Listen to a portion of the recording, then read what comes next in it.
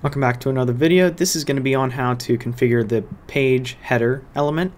So this is going to be not inside of a section, row, or column because it's the header. So you actually want to hover over the very top right under the main menu bar for this plus button with the blue line going the full width of the page. When you click on that, it's going to bring open all of the options over here, all the elements, and you can select page header.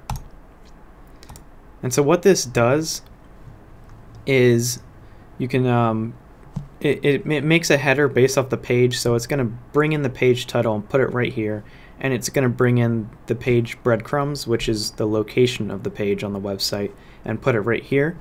And then you can actually customize this. You can change the height, you can add a margin, there's a couple different styles, different couple content types, the text color, where you want them aligned, the vertical aligned, any depth or shadows.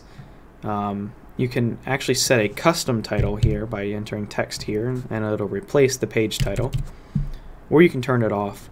You can set the size, the letter case, you can add a subtitle, bunch of other settings in here. You can change the color of it.